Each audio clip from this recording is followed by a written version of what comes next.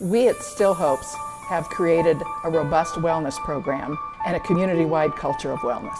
Older adults are perfectly capable of doing a triathlon. It's on the bucket lists of many, and we wanted to help them do that. The triathlon training program was created for people aged 55 and older, and we have trained people up through age 78. I think this program is extremely important for Still Hopes to offer because so many people in my age group are very interested in how to stay fit, but they need some help with that. When I crossed that finish line, I felt the greatest sense of satisfaction. It was just like, yes! I felt the most fit I had been since I was in my younger 30s. I'm different now because I feel so empowered. The experience was invigorating. I know I'll stay fit for the rest of my life. I feel that I can set goals and now accomplish them.